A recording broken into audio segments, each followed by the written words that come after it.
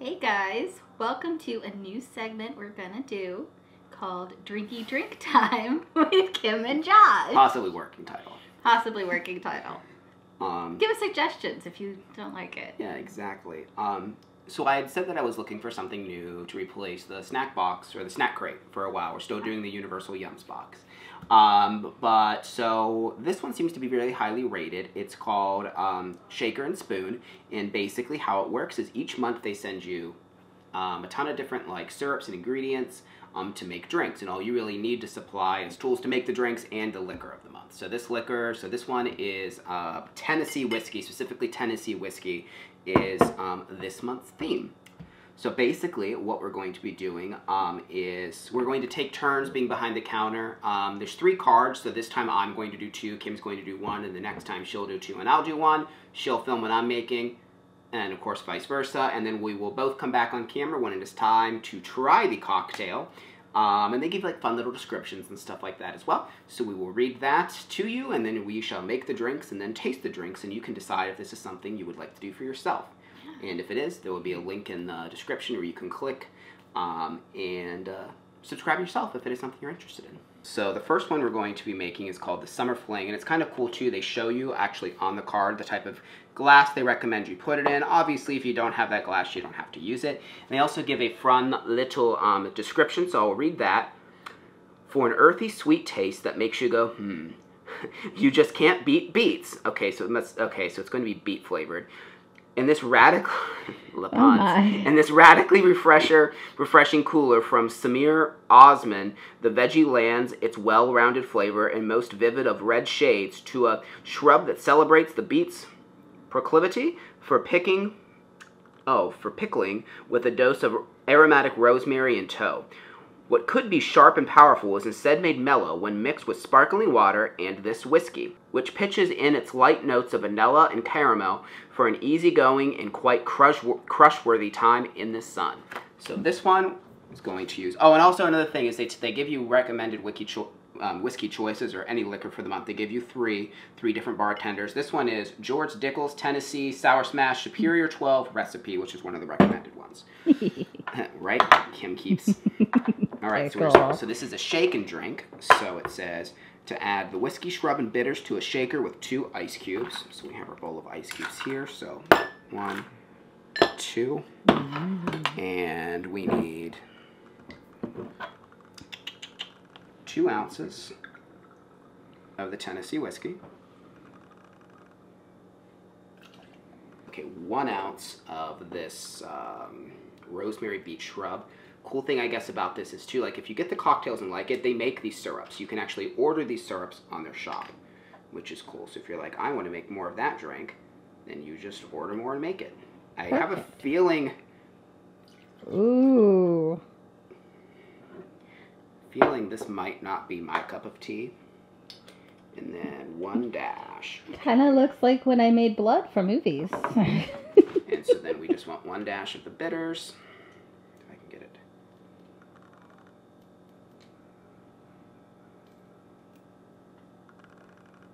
There we go, 1 dash of that. And now it says to use a whip shake, which is described as vigorously shaking it until you can no longer hear the ice cubes, which combines and aerates the ingredients without too much dilution. Oh, God. All right, I'm going to call that good, probably. Yeah, it's like a little tiny sliver in there. And now I'm supposed to pour this over ice into a Collins glass and then combine it with sparkling water. It says 3 ounces, but we're just going to probably, 3 ice cubes? 2 ice cubes? 3. 3 looks to be an appropriate amount.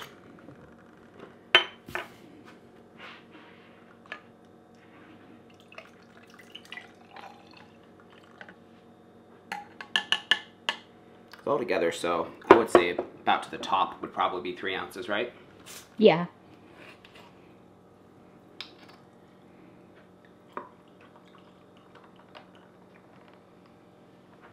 Okay, and then we're just going to stir slightly.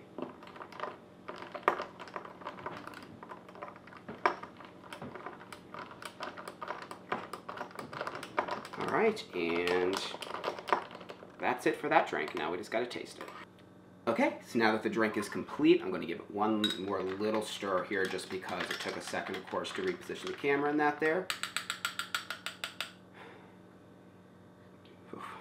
It's never a good sign. It is very pretty, I will say. Yeah. I think aesthetically, it's very...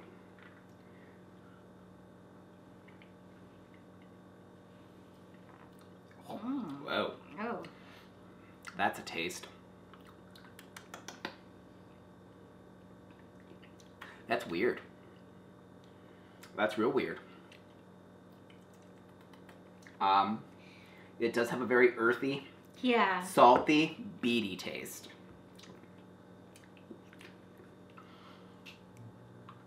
Ugh. I don't like this one very much. No, that's... I had a feeling I wouldn't like this one. I'm glad I made this one first because the other two actually sound very good to me. So I'm hoping that those ones will be better. That's kind of the thing, I guess, with this box when I've seen is, like, you know, they definitely try things. So you're probably not going to like everything in the box, but Right. That's kind of the point. The other cool thing is you can skip any month you want. So if you see a box, you're like, I don't even like that liquor, just tell them to skip that. Oh, well, that's nice. All right, but we're going to rinse this, and then Kim's going to make her drink. All right, so I am doing Pancho and Lefty Remix.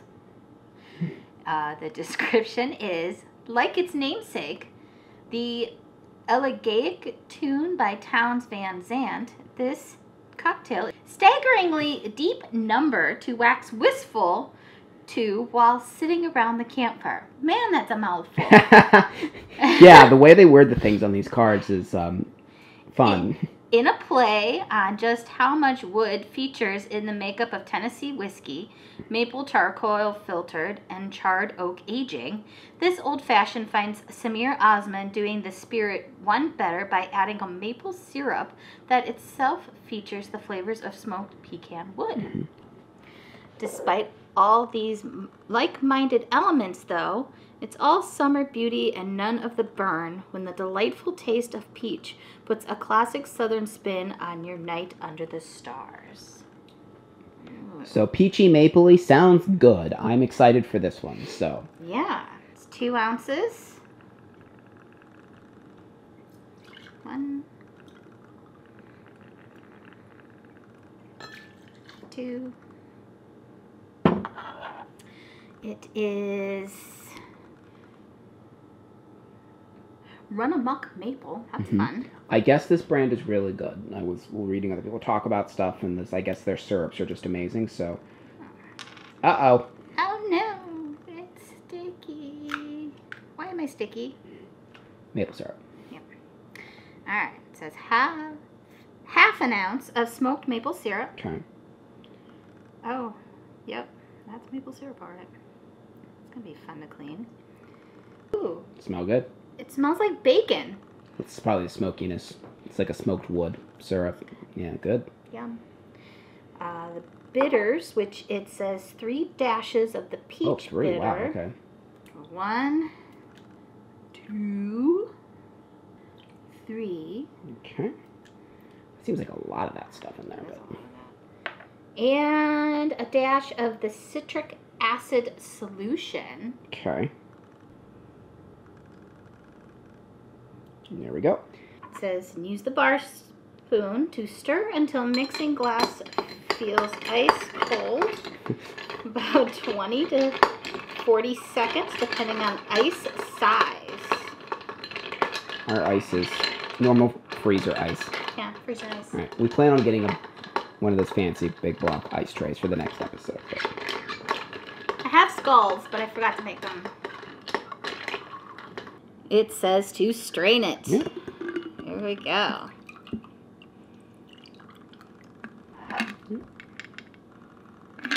And then I think we are supposed to mist it with the sage. Spray the white sage hydrosol over the top of the drink. Without spraying us. Let me get away. There we go. There we go. Yay. Okay, now we made it. Now it's time to taste the thing. Okay. Now we're going to try the drink that Kim made, the Pancho and Lefty. Go ahead and I'll let you, since you're the one that made it, you can try first. Yeah, these little aromatic things, I haven't sniffed it yet, but I know that they add a little something. Ooh, wow, that does. I like the way it smells a lot. Whoa! Yeah. Whoa, that's a drink. That is a drink. Wow, very smoky. Yeah. Surprising. Well, no, not surprising because there's maple syrup, so it is. Yeah. It is very sweet, but the smokiness and that sage, it adds a little something to it. Yeah, it's weird. It's like almost like, I don't know. I'm at a steakhouse. I really like that drink. Like, the more I sip on it, I'm like, yeah, this is something I'm into. I love those like smoky drinks, and it has this sweetness. It's very well balanced, in my opinion. Mm-hmm. It just adds to, because whiskey already has like a sweetness, carameliness to it. So putting that in there just fits it really well. Yeah, and like the peach is like there, but oh yeah, I forgot there's peach. Yeah. Yeah, it's there, but it's just kind of like. As you say that, yeah, especially like. Yeah. It's almost like a slight hint of almost like a peach tea kind of reminiscence. Yeah. Is what I'm getting probably from that viscosity from like the syrup, and that kind of makes me think of a really sweet southern peach tea. Definitely tastes like something from the South all the way. It is like the most Tennessee southern drink. Y'all like this drink? Yeah. This one's a huge winner in my book. A lot better than the beet thing. I feel like. Oh yeah, I could drink one of these. The beet, no. It tastes like the ocean. Okay. Next drink. So my final drink that I will be making is the Hiwassee River Water. I think that's how you say it. Excuse me if I'm wrong. And this is the description. When it comes to making whiskey, it's hard to overstate the importance of water sources in Tennessee. Thousands of creeks and springs that have hydrated the process from the start arrive naturally filtered by limestone, pitching in purity and unique minerality. The aquatic artery, oh my, that's a word. Nanica Legiment. I just said it French. That's not how you say it. That's how I said it though. Nods to with this cocktail, though hasn't factored into the prevailing lore of the spirit. But with a rush of refreshment like this bearing its name, that could change. Have a taste of this cooling mix of whiskey, honeydew, and a bit of lemongrass, and let the chill vibes of a lazy river day wind their ways right to you. Alright, so this one's another shaky shake drink. Well, actually, last one wasn't a shaky drink, but my one before that was. Yeah. Alright, so we do 1.5 ounce of whiskey. That first drink, yeah, was 2 ounces of whiskey. This one's less. 3/4 ounce of honeydew syrup, so I get to eyeball that.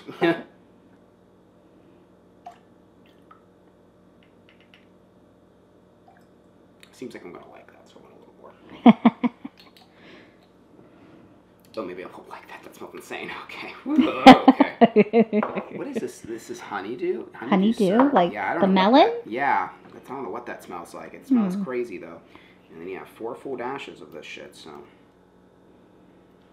God.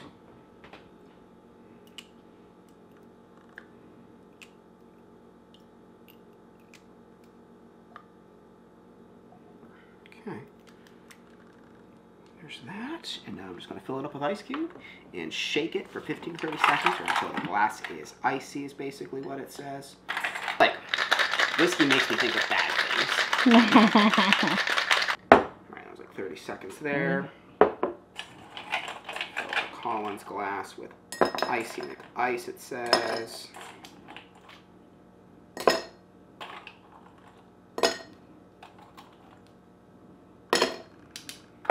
And this one says to double strain.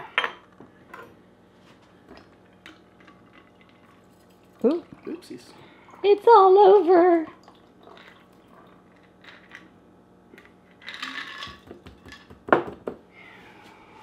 And then, so we are supposed to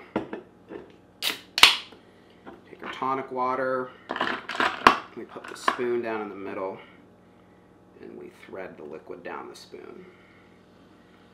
Wow. What it supposedly does is it goes down, this is the reason that bar spoons have the corkscrew, is it goes to the bottom of the glass, and everything just kind of, so it fills it from the bottom and the top, essentially is how that's supposed to work. And you can actually see, if you look, how it actually is pretty even Yeah, throughout it looks because so of that good. mixture. Yeah. So I don't think I'm supposed to stir this one. Nope. Okay, so that one's made. I'm going to clean up the little mess I made, and then we're going to try it. Yay. All right, time to taste the last one. This is the Hiwassee, whatever, river water thing. Ooh. I like the way it smells. It smells interesting. I hope this is good.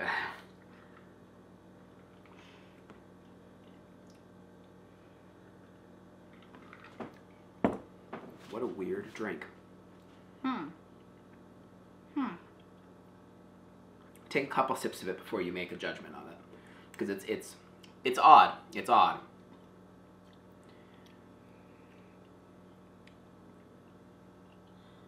Definitely taste that lemongrass. It's kind of weird. It gets rid of the whiskey. It the does. Syrups, it's not whiskey anymore. It's like this weird lemony, melony thing. It's refreshing. It's like, it is refreshing. Kind of reminds me of like those like seltzer waters with like flavor and stuff like that. That's what it kind of reminds me of. Yeah, but the tonic, is what's giving it. Because it's a lighter drink. It's definitely the lightest out of all the ones. Like this one would be pretty easy to just kind of down, but at the same time, it's complex enough where there's, like I said, there's some earthiness there, some fruitiness. I think it's pretty good. I like this one. I think it's good. So we'll bring over our trifecta here. I think that me and Kim probably both agree that that's our favorite. Yeah. That the whiskey one is. This one is just, I'm not a fan. It's a salty surprise, and I'm not a fan of the surprise that it's giving me. Salty surprise. Yep. This one I think is actually really good. Good close second for it, obviously. It's only 3, but I do like it. These two could not be more different.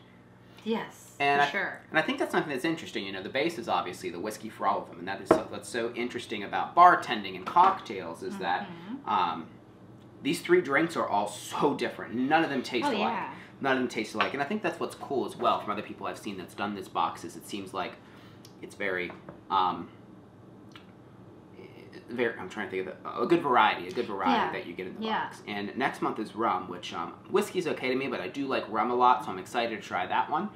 So make sure if you enjoyed this video, let us know. Is there another subscription box you would like to see us open and review and try? And make sure to subscribe and like the video and keep the notification bell rang so if this is something you enjoy, you can see when we upload the next one. Until that, we will see you guys in the next video.